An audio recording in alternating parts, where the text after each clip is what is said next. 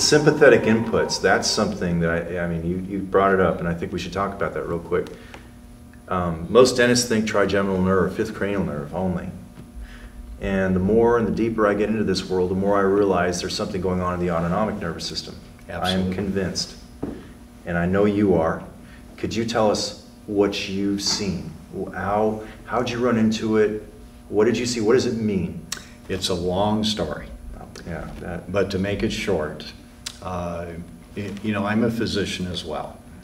And in my training, I was exposed to patients who underwent orthopedic procedures, say in their leg, and they would develop esoteric pain. And the esoteric pain was accompanied by circulation problems. Right. It was accompanied by skin discoloration, atrophy of the limb, and severe dystonia of muscles. For example, if you have what's called complex regional pain syndrome type 1, CRPS 1, in an extremity, it can deform the joint because of the muscle dystonia.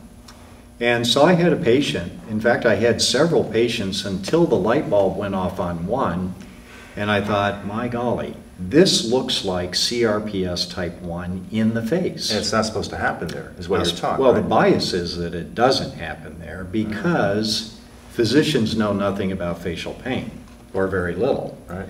So they know a lot about esoteric pain in the limbs.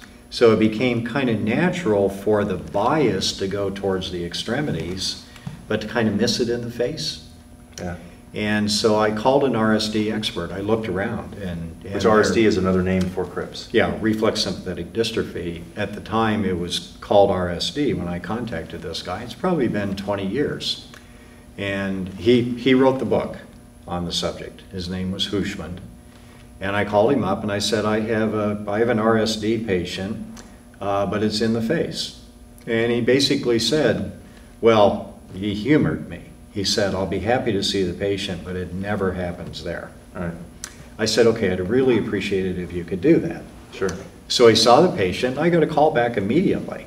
And he said, how did you diagnose this? He said, this has all the hallmarks of RSD, but it's in the face. And he said, I've never seen one before. Wow. I asked him if he wanted to see a few more because I had a whole bunch of them. He and I began to collaborate, okay? He taught me a tremendous amount about this particular condition.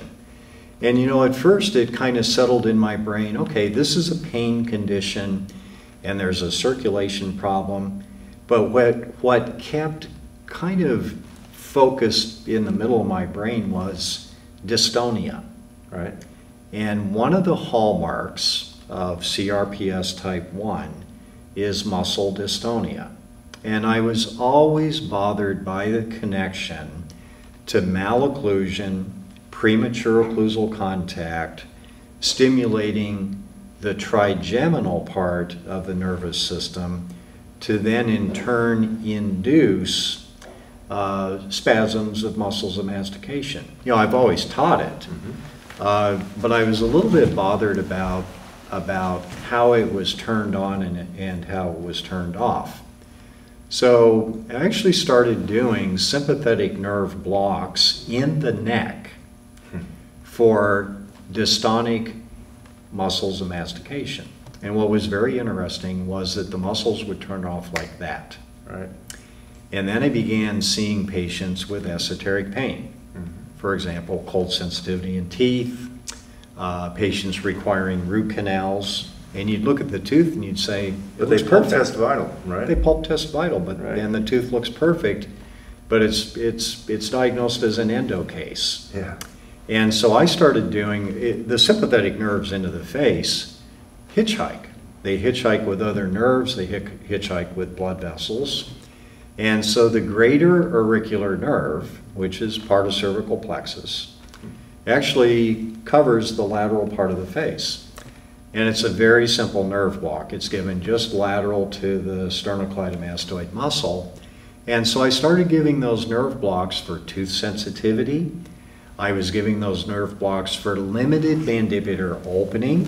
Sure. I was giving those nerve blocks for protruded mandibles.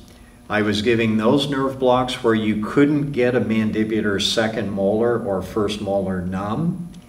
Every single patient responded. One nerve block was hitting muscle dystonia. It was hitting sensory pain mixed with sympathetic pain in the teeth. Right. It was hitting painful teeth or teeth sensitive to cold and so forth.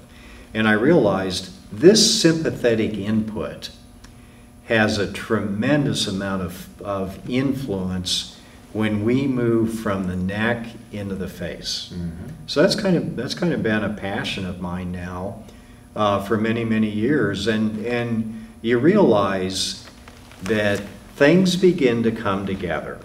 Okay, looking at the joint foundation, a lot of concepts began to come together. Realizing that the joint created malocclusion, those concepts began to come together. And the third part of that picture is how the sympathetics are interacting with those two systems. Sure. Not only in the bite, but also inside the TM joint. So I have to tell you, just like I have no problem imaging everybody I see, I have no problem psychologically considering that the sympathetic nervous system may be part of facial muscle spasm, may be part of limited mandibular opening, may be a part of poor healing, maybe a part headaches? of tooth sensitivity, big part of headaches. How about root canals that don't need to be done? All the above. Right. All the above. And you know, it's not every bad tooth, but it's a lot of them.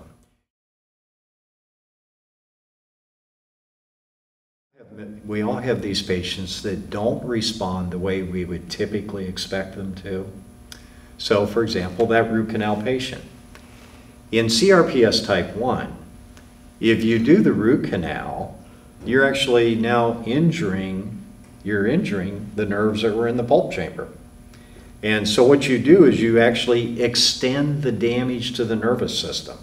So you wind it up. They come back and they still hurt. And they're retreated. And then we diagnose a cracked root. And we take the tooth out. And the pain just keeps marching from tooth to tooth. Right. That's crypts. Right. Okay?